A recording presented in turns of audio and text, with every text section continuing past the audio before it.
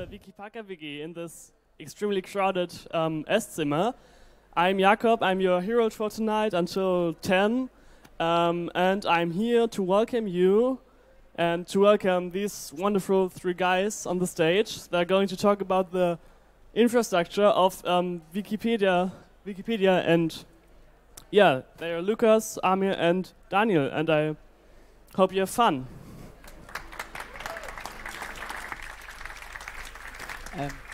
Hello, my name is Amir. I'm a software engineer at Wikimedia Deutschland, which is the German chapter of Wikimedia Foundation. Wikimedia Foundation runs Wikipedia. Here is Lukas. Lukas is also a software engineer at Wikimedia Deutschland. And Daniel here is a software architect at Wikimedia Foundation. We are all based in Germany. Daniel Leipzig, we are in Berlin. And today we want to talk about how we run Wikipedia with using donors' money and not lots of advertisement and collecting data.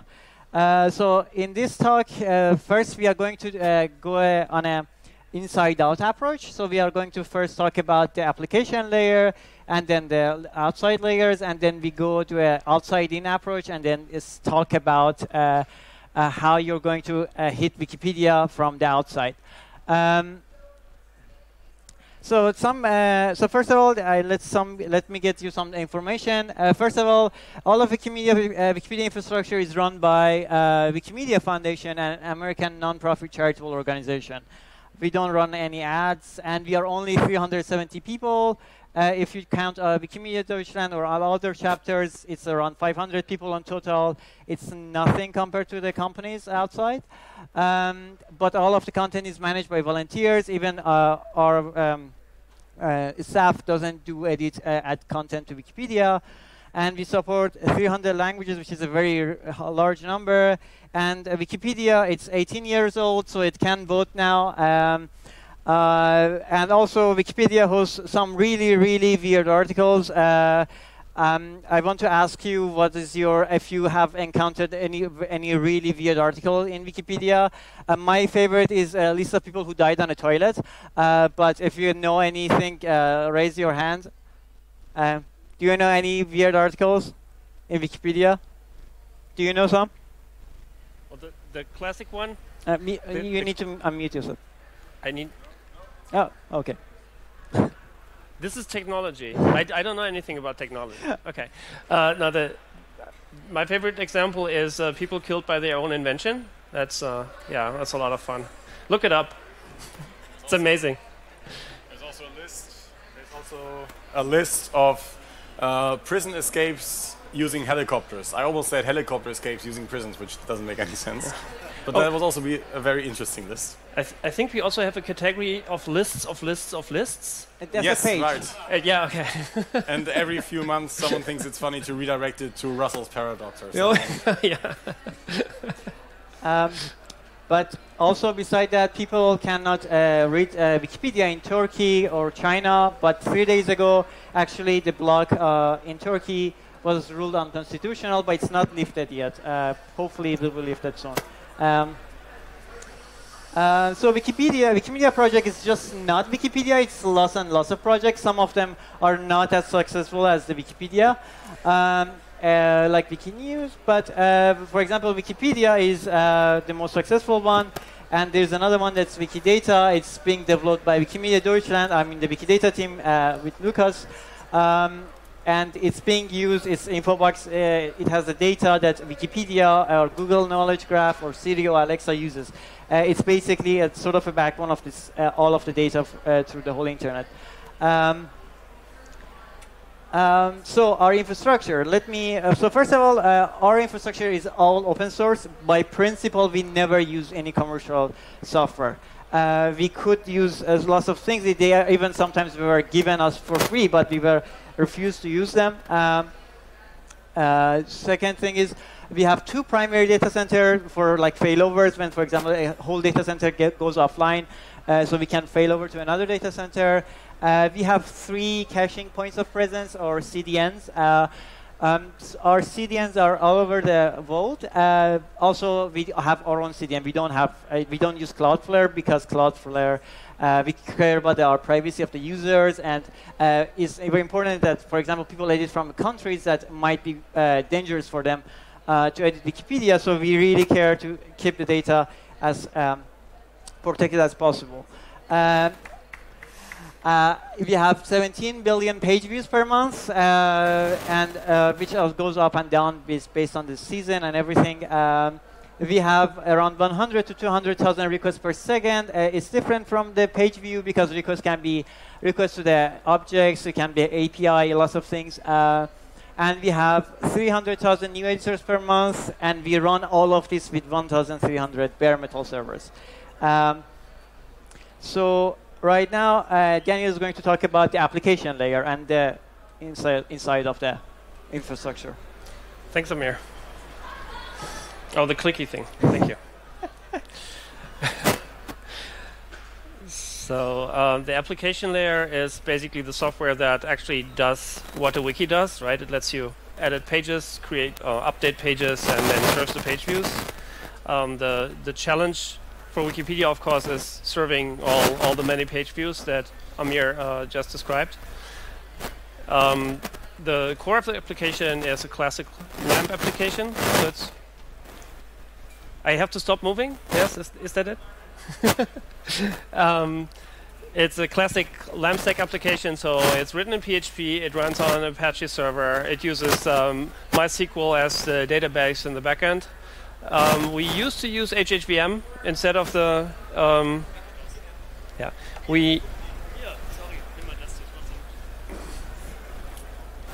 Hello. We used to use HHVM as the PHP engine, but we just switched back to the mainstream PHP using PHP 7.2 now because Facebook decided that HHVM is going to be incompatible with the standard, and they were just basically developing it for themselves. Right, so we have separate clusters of servers for serving different requests. Page views on the one hand, and also handling edits. Then we have a cluster for handling API calls, and then we have a bunch of servers set up to handle asynchronous jobs, things that happen in the background, the job runners. And I guess video scaling is a very obvious example of that. It just takes too long to do it on the fly, but we use it for many other things as well. MediaWiki is kind of an amazing thing because you can just install it on your own shared hosting, $10 a month web space, and it will run. But you can also use it to, serve half the world, and so it's a very powerful and versatile system. Which also, this wide span of different applications also creates problems. That's something that I will talk about tomorrow. But for now, let's look at the fun things. So if you want to serve a lot of page views, you have to do a lot of caching. And so we have a whole set of different caching systems. The most important one is probably the parser cache. So as you probably know, wiki pages are created in a markup language, Wikitext. And they need to be parsed and turned into HTML. And the result of that parsing is, of course, cached. And that cache is semi-persistent. Nothing really ever drops out of it. It's a huge thing, and it lives in a dedicated MySQL database system. We use memcached a lot for all kinds of miscellaneous things, anything that we need to keep around and share between server instances. And we have been using Redis for a while for anything that we want to have available not just between different servers, but also between different data centers, because Redis is a bit better about synchronizing things between different systems. We still use it for session storage, especially, though we are about to move away from that and we'll be using Cassandra for session storage. We have a bunch of additional services running for specialized purposes, like scaling images, rendering formulas, math formulas. ORIS is pretty interesting. ORIS is a system for automatically detecting vandalism or rating edits. So this is a machine learning-based system for detecting problems and highlighting edits that may not be great and need more attention. We have some additional services that process our content for consumption on mobile devices, chopping pages up into bits and pieces that then can be consumed individually, and yeah, many more.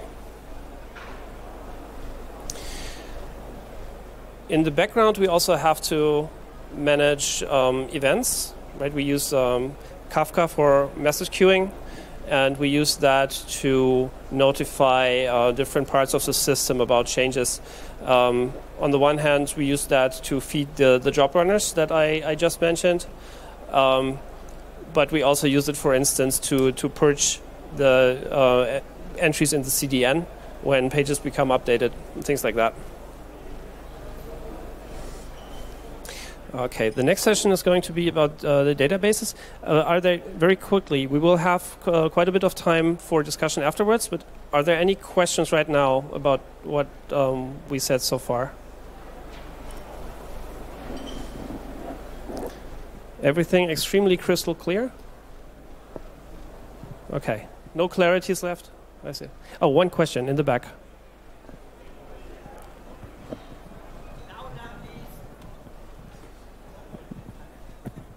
Can you maybe turn the volume up a little bit? Thank you.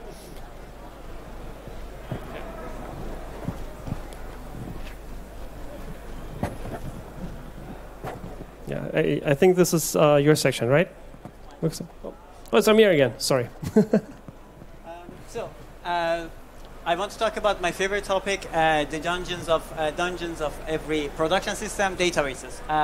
The database of Wikipedia is really interesting and complicated on its own. We use MariaDB. We switched from MySQL in 2013 for lots of complicated reasons. As I said, because we are really open source, you can go not just check our database tree that says like how it looks and what's the replicas and masters. Actually, you can even query the Wikipedia's database live. Even you have that, you can just go to that address and log in with your Wikipedia account, and just you can do whatever you want. It was a funny thing that a couple of months ago someone sent me a message like, "Oh, I found a security issue. You can just query Wikipedia's database." I was like, "No, it's actually we let this happen. It's sanitized. We removed the password hashes and everything, but it's still you can use this." But if you wanted to say like how the clusters work, the database clusters, because it gets too big, they first started sharding, but now we have sections that are basically different clusters. Really large wikis have their own section. For example, English Wikipedia is S1. German Wikipedia with 2 or 3 other small wikis are in S5. Wikidata is on S8, and so on. And each section have a master and several replicas, but one of the replicas is actually a master in another data center because of the failover that I told you. So it basically 2 layers of replication exist. This is what I'm telling you is about metadata, but for Wikitext, we also need to have a complete different set of databases, but it can be, we use consistent hashing to just scale it horizontally, so we can just put more databases on it. For that, but I don't know if you know it, but Wikipedia stores every edit. So you have the text of Wikitext of every edit in the whole history in the database. Also, we have parser cache that Daniel explained, and parser cache is also consistent hashing, so we just can horizontally scale it. But for metadata, it's slightly more complicated. Metadata shows and is being used to render the page. So in order to do this is, for example, a very short version of the database tree that I showed you. You can even go and look it up for other ones. But this is a S1. S1 IKEA, this is the main data center. The master is this number, and it replicates to some of this. And then the second one that starts with 2000 because it's the second data center. And it's a master of the other one. And it has its own replications. Between cross-CC replications, because the master data center is in Ashburn, Virginia. The second data center is in Dallas, Texas. So they need to have a cross-CC replication, and that happens with a TLS to make sure that no one starts to listen to in between these two. And we have snapshots and even dumps of the whole history of Wikipedia. You can go to dumps.wikimedia.org and download the whole history of every wiki you want, except the ones that we had to remove for privacy reasons. And with lots and lots of backups. I recently realized we have lots of backups. And in total, it's 570 terabytes of data and total 150 database servers. And queries that happens to them is around 350,000 queries per second. And in total, it requires 70 terabytes of RAM. And also we have another storage section that's called Elasticsearch, which you can guess it's being used for search on the top right. If you're using desktop, it's different in mobile, I think. And also it depends on if you're an RTL language as well. But also it runs by a team called Search Platform. Because none of us are from Search Platform, we cannot explain it this much. We don't know much how it works. It's a lady. Also, we have a media storage for all of the free pictures that is being uploaded to Wikimedia. Like, for example, we have a category in Commons. Commons is our wiki that holds all of the free media. And we have a category in Commons called Cats Looking at Left, and we have category Cats Looking at Right. So we have lots and lots of images. It's 390 terabytes of media, 1 billion objects, and uses Swift. Swift is the object storage component of OpenStack. And it has several layers of caching, front end, back end. Yeah, that's mostly it. And we want to talk about traffic now. So this picture is when Sweden in 1967 moved from driving from left to driving to the right. This is basically what happens in Wikipedia infrastructure as well. So we have 5 caching layers. And the most recent one is Exin, which is in Singapore. The 3 one are just CDN, ULSFO, IKEA, the SAMS, and Exin. Sorry, ULSFO, SAMS, and Exin are just CDNs. We have also 2 points of presence, one in Chicago, and the other one is also in Amsterdam. But we don't get to that. We have, as I said, we have our own content delivery network. With our traffic, our location is done by GeoDNS, which actually is written and maintained by one of the traffic people. And we can pull and depull DCs. It has a time to live of 10 minutes. So if a data center goes down, it takes 10 minutes to actually propagate for being depulled and repulled again. And we use LVS as transport layer. And which one is the fourth layer? This layer 3 and 4 of the Linux load balancer. For Linux, and it supports consistent hashing. And also we grew so big that we needed to have something that manages the load balancer. So we wrote something on our own system, which is called Pybal. And also lots of companies actually peer with us. We, for example, directly connect to Amsterdam AMSX. So this is how the caching works, which is anyway. There is lots of reasons for this. Let's just get started. We use TLS. We support TLS 1.2. Where we have then the first layer we have Nginx minus. Does anyone know what Nginx minus means? So that's related, but not correct. So we have Nginx, which is the free version, and we have Nginx Plus, which is the commercial version. And Nginx, but we don't use Nginx to do load balancing or anything, so we stripped out everything from it. and we just use it for TLS termination, so we call it nginx minus. It's an internal joke. And then we have Varnish frontend. Varnish also is a caching layer, and the frontend is on the memory, which is very, very fast, and we have the backend, which is on the storage and the hard disk, but it's slow. The fun thing is like just CDN caching layer takes 90% of our requests. It responds, and 90% of requests just gets to the Varnish and just return. And then if it doesn't work, it goes to the application layer. The Varnish holds, it has a TTL of 24 hours. So if you change an article, it also gets invalidated by the application. So if someone edits, the CDN actually purges the result. And the thing is, the front end is sharded by request. So you come here, load balancer just randomly sends your request to a front end. But then the back end is actually, if the front end can't find it, it sends it to the back end. And the back end is actually sort of, how is it called? It's used hash by request. So, for example, article of Barack Obama is only being served from one node in the data center in the CDN. If none of this works, it actually hits the other data center. So yeah, I actually explained all of this. So we have two caching clusters. One is called text, and the other one is called upload. It's not confusing at all. And if you want to find out, you can just do mtren.wikipedia.org, and the end node is textlb.wikimedia.org, which is our text storage. But if you go to upload.wikimedia.org, you get to hit the upload node cluster. Yeah, this is so far, what is it? And it has lots of problems because Varnish is open core. So the version that we use is open source. We don't use the commercial one.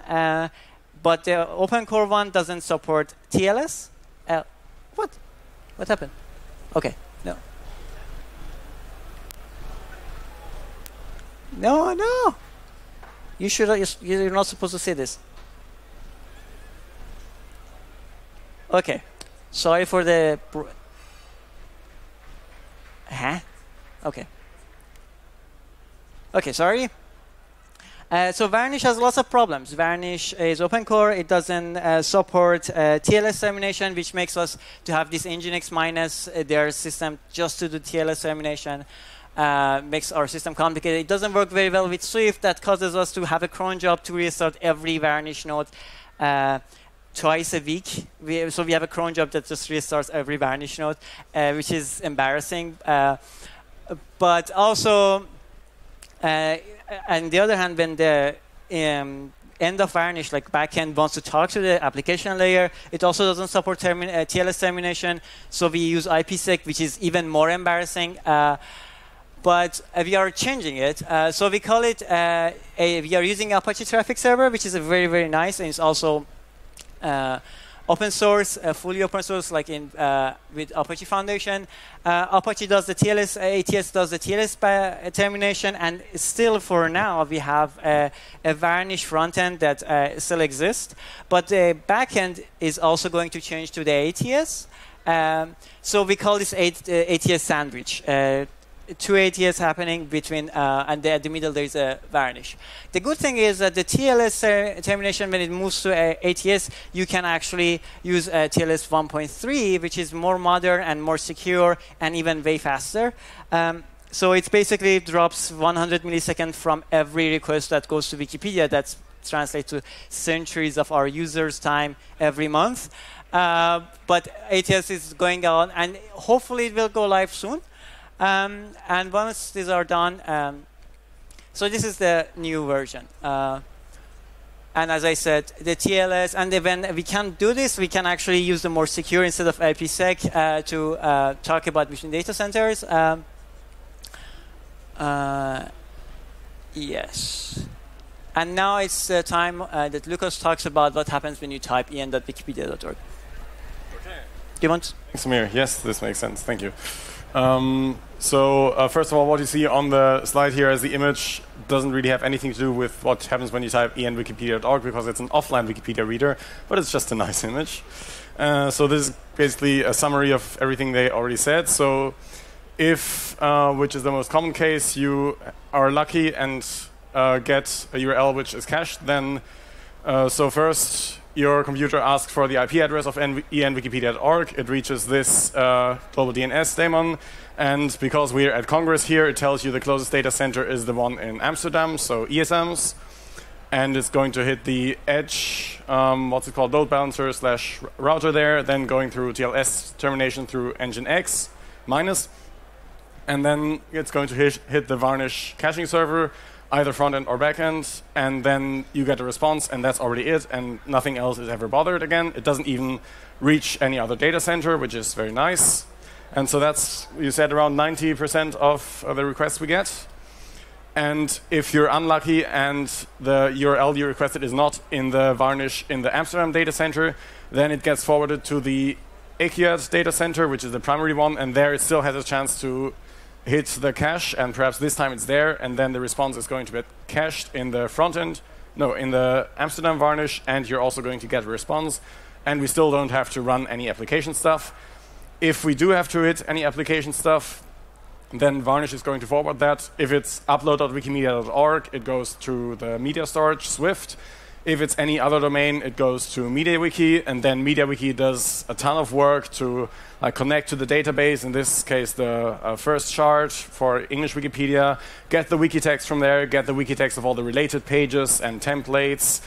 Oh, wait, I forgot something. First, it checks if the HTML for this page is available in parser cache, so that's another caching layer, and this this parser cache might either be memcached or the database cache behind it.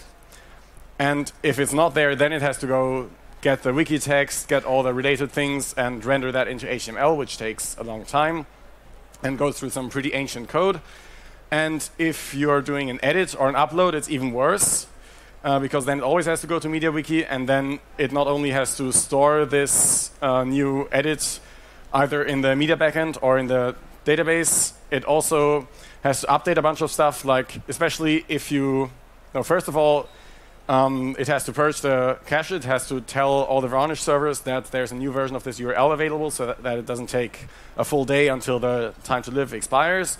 It also has to update a bunch of things. For example, if you edited a template, it might have been used in 1 million pages, and the next time anyone requests one of those 1 million pages, those should also actually be rendered again using the new version of the template. So it has to invalidate the cache for all of those, and all of that is deferred through the job queue, and it might have to calculate thumbnails if you uploaded the file, or create retranscode media files, because maybe you uploaded in what do we support? You upload in WebM and the browser only supports some other media codec or something. We transcode that and also encode it down to different resolutions. So then it goes through that whole dance. And yeah, that was already those slides. Is Amir going to talk again about how we manage?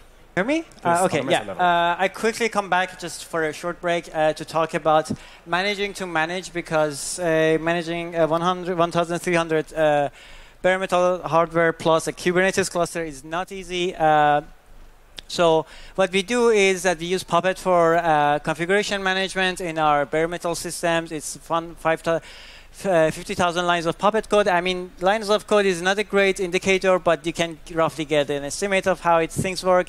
And we have 100,000 lines of Ruby. And we have our CI and CDs cluster.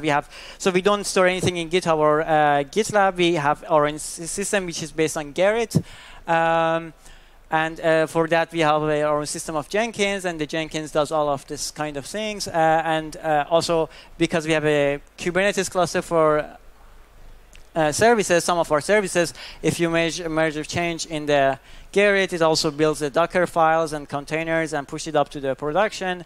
And also, in order to run remote SSH commands. We have Cumin, that's like in-house automation, and we built this for our systems. And for example, you go there and say, okay, depull this node, or run this command in all of the data varnish nodes that I told you, like you want to restart them. And with this, I get back to Lucas. Yeah. So I am going to talk a bit more about Wikimedia Cloud Services, which is a bit different in that it's not really our production stuff, but it's where you people, the volunteers of the Wikimedia movement, can run their own code. So you can request a project, which is kind of a group of users, and then you get assigned a pool of, you have this much CPU and this much RAM, and you can create virtual machines with those resources and then do stuff there and run basically whatever you want. To create and boot and shut down the VMs and stuff, we use OpenStack, and there's a Horizon frontend for that, which you use through the browser, and it logs you out all the time, but otherwise it works pretty well. Internally, ideally, you manage the VMs using Puppet, but a lot of people just SSH in and then do whatever they need to set up the VM manually, and it happens well. And there's a few big projects like ToolForge, where you can run your own web-based tools, or the beta cluster, which is basically a copy of some of the biggest wikis. Like there's a beta English Wikipedia, beta Wikidata, beta Wikimedia Commons, using mostly the same configuration as production, but using the current master version of the software instead of whatever we deploy once a week. So if there's a bug, we see it earlier, hopefully, even if we didn't catch it locally, because the beta cluster is more similar to the production environment. And also the continuous integration servers run in Wikimedia Cloud Services as well. Yeah, and also you have to have Kubernetes somewhere on these slides, right? So you can use that to distribute work between the tools in ToolForge. Or you can use the Grid engine, which does a similar thing, but it's like 3 decades old. And through 5 forks now, I think. The current fork we use is son of Grid engine, and I don't know what it was called before. But that's cloud services.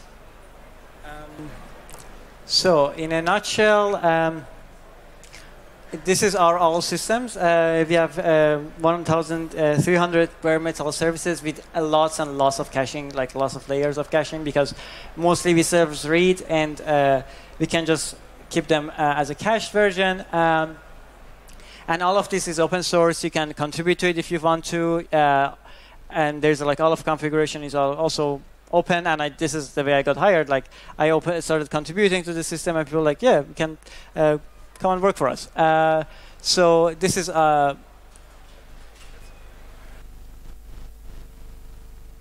that's actually how all of us got hired. So yeah, and this is the whole thing that happens in Wikimedia.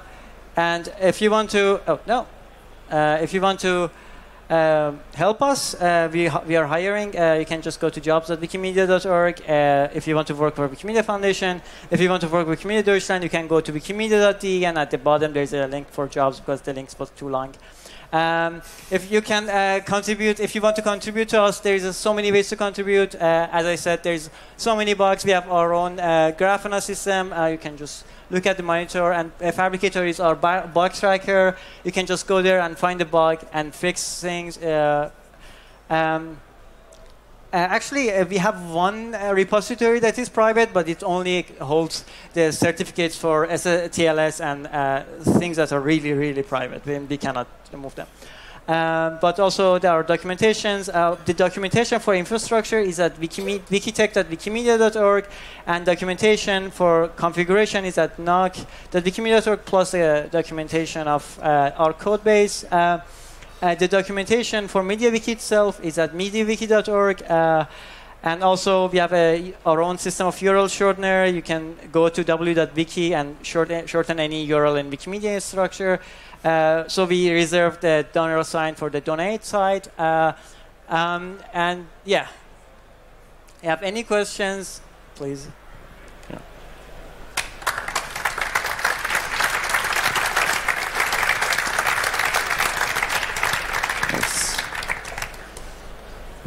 We have quite a bit of time for questions. So if anything wasn't clear or they're curious about anything, please ask.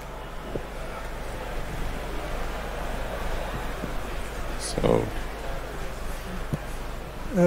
One question, what is not in the presentation, do we have any efforts with hacking attacks? So the first rule of security issues that we don't talk about security issues, but let's say this way: we have all sorts of attacks happening. We have DDoS. Once there was happening a couple of months ago that was very successful. I don't know if you read the news about that.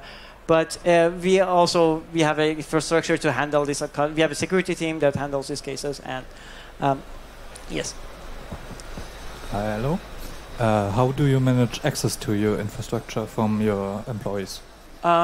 So it's so we have a LDAP group, and with the LDAP for the web-based systems, but we SSH, and for the SSH we have a strict protocols, and then you get a private key, and some people usually protect a private key using YubiKeys, and then you can SSH to the system basically. Well, there's some firewalling setup that there's only one server per data center that you can actually reach through SSH, and then you have to tunnel through that to get to any other server. And also, like we have an internal firewall. It's basically if you go to the inside of the production, you cannot talk to the outside. Even you, for example, do git clone github.org, it doesn't. GitHub.com doesn't work. It only can access tools that are for inside the Wikimedia Foundation infrastructure. Okay. Hi. You said you do TLS termination through Nginx. Do you still allow non-HTTPS, so HTTP non-secure access? No, we dropped it a really long time ago. But 2013 or so? Yeah, 2015. 2013 we started serving the most of the traffic. But 15 we dropped all of the HTTP, non-HTTPS protocols. And recently we even dropped, and we are not serving any SSL requests anymore. And TLS 1.1 is also being phased out. So we are sending warnings to the users like, you're using TLS 1.1, please migrate to these new things that came out around 10 years ago. I think the deadline for that is like February 2020 or something, and then we'll only have TLS 1.2. Soon we are going to support TLS 1.3. Yeah. Are there any question? So does read-only traffic from logged-in users hit all the way through to the parser cache, or is there another layer of caching for that? Yes, we bypass all of the. Yeah, you can. We need one more microphone. Yes, it actually does. And this is a pretty big problem and something we want to look into. But it requires quite a bit of re-architecting. If you are interested in this kind of thing, maybe come to my talk tomorrow at noon. Yeah, one reason we are planning to do is active-active. So we have two primaries, and the read request, gets requests to from logged-in users can hit the secondary data center instead of the main one. I think there was a question way in the back there for some time already. Hi, I got a question. I read on Wikitech that you're using Ganetti as a virtualization platform for some parts. Can you tell us something about this, or what parts of Wikipedia or Wikimedia are hosted on this platform?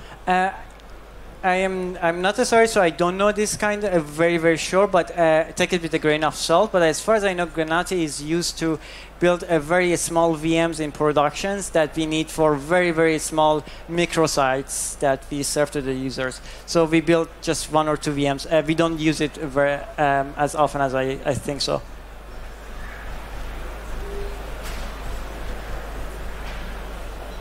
Do you also think about open hardware? I don't. We can.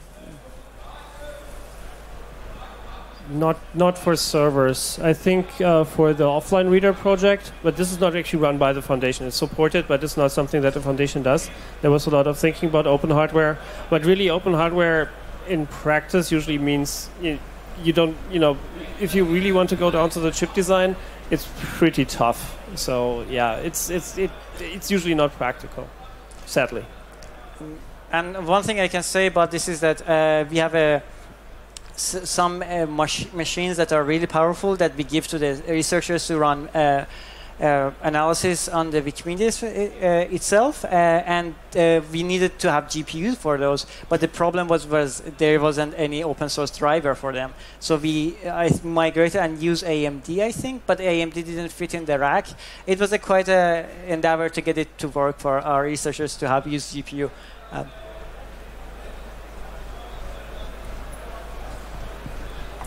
I'm still impressed that you answer 90% out of the cache. Do all people access the same pages, or is the cache that huge? So, what percentage of the whole database is in the cache then?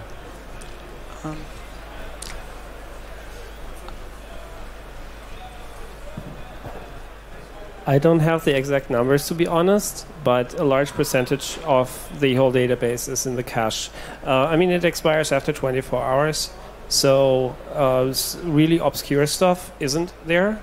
But I mean, it's a parallel distribution, right? You have a few pages that are accessed a lot, and you have many pages that are not actually accessed at all for a week or so, except maybe for a crawler. So I don't know a number. My guess would be it's less than 50% that is actually cached, but you know that still covers 90%. It probably the top 10% of pages would still cover 90% of the page views.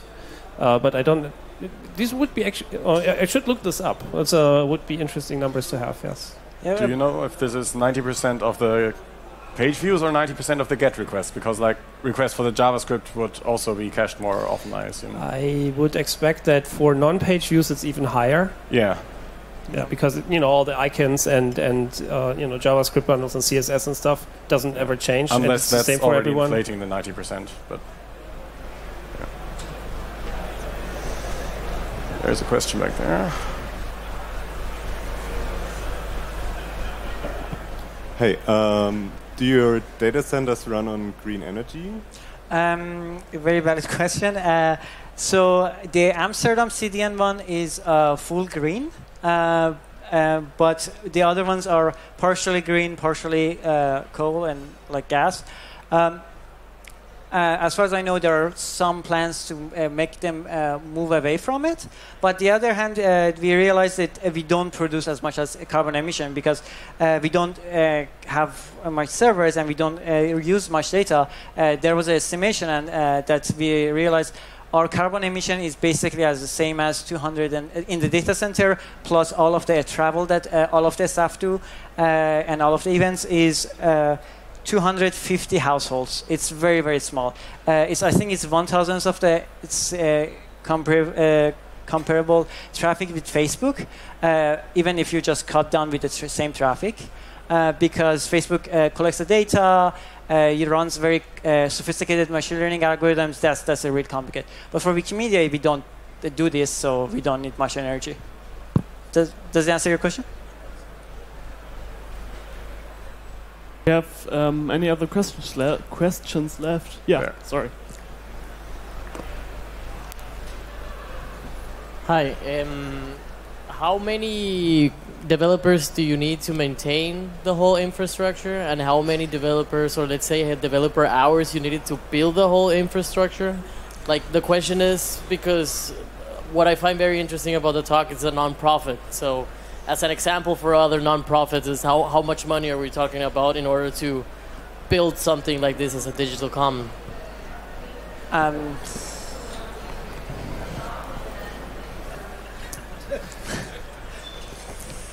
So if this is just about actually running all this, so just operations, it's less than 20 people, I think, which makes, if you basically divide the requests per second by people, you get to something like 8,000 requests per second per operations engineer, which I think is a pretty impressive number. This is probably a lot higher. I would really like to know if there's any organization that tops that. I don't actually know the actual operations budget. I don't know. Is it two-digit millions annually?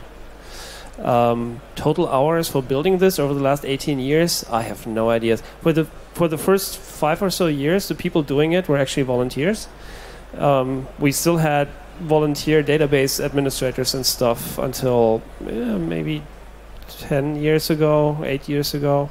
So yeah, it's really nobody did any accounting of this. I can only guess.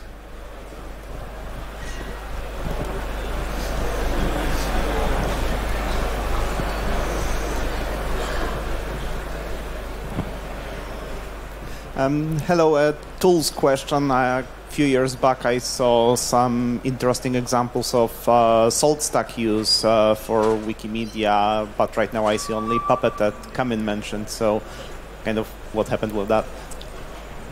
I think we dished salt stack.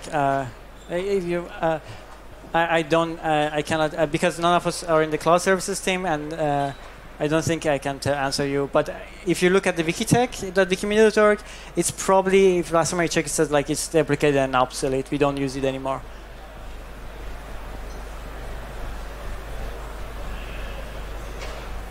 Do you use the batch jobs, like the job runners, to fill spare capacity on the web serving servers, or do you have dedicated servers for the roles?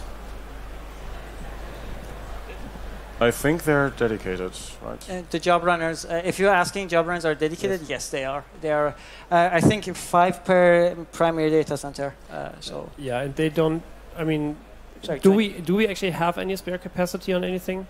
We don't have that much hardware. Everything is pretty much at 100%. Yeah. I think we still have some server that is just called MISC 1111 or something, which run 5 different things at once. You can look for those on Wikitech. Yeah, but yeah, sorry, it's not 5. It's 20 per data center, 20 per primary data center. That's our job runner, and they run 700 jobs per second. And I think that does not include the video scalers, right? Those are separate again. No, they merged them like 2 months ago. Yeah. Okay, cool.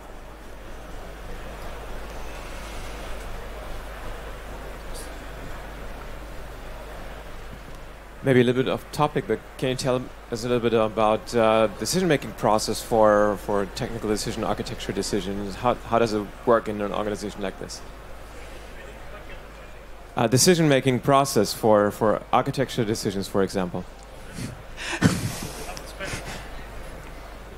Yeah, so Wikimedia has a committee for making high-level technical decisions. It's called the Wikimedia Technical Committee, TechCom, and we run an RFC process. So any decision that is cross-cutting, strategic, or especially hard to undo should go through this process. And it's pretty informal. Basically, you file a ticket and start this this process. It gets announced on a mailing list. Hopefully, you get input and feedback, and at some point, it's approved for implementation. We're currently looking into improving this process. It's not, sometimes it works pretty well, sometimes things don't get that much feedback, but it makes sure that people are aware of these high-level decisions. Daniel is the chair of that committee. So yeah, if you want to complain about the process, please do.